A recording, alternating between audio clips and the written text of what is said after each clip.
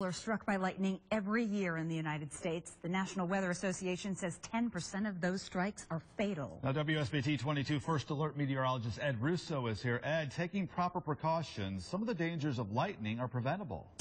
That's right, Rick. When thunder roars, go indoors. It's a popular saying we should all abide by. When you hear thunder, though, technically you're already in danger, so you need to seek shelter as quickly as possible. And a local golf course has become proactive in helping golfers find safety ahead of the storm. Lost Dunes Golf Club in Bridman has taken extra steps to make sure customers are safe when threatening weather approaches. It installed a new WeatherBug lightning detection system. We set our own parameters to tell us when we want the lightning detection system to alert our golfers that there's, hazardous weather in the area. The golf course is constantly monitoring radar, which is linked up to their on-site lightning detection system.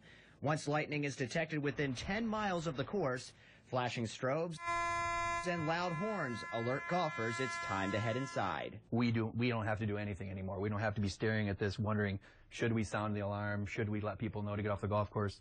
It's kind of taken that element out of it, and the system just automatically goes off. With the older manual system Lost Dunes used to have, when threatening weather was approaching, someone would have to come out and manually press a button from that box to activate the alarm. Besides being automatic, the system is also state-of-the-art. It detects lightning that isn't just cloud to ground, but in cloud as well. Because in-cloud lightning is often a precursor to potential cloud-to-ground strikes, having a system that can detect it can drastically improve lead time for individuals to seek shelter. The Lost Dunes Golf Club is the only golf course in Southwest Michigan with this type of technology, and really what they're becoming is a severe weather leader in keeping their golfers safe.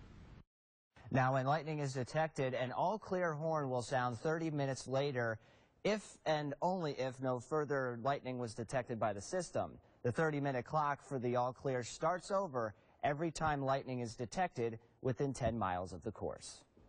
Ed, that is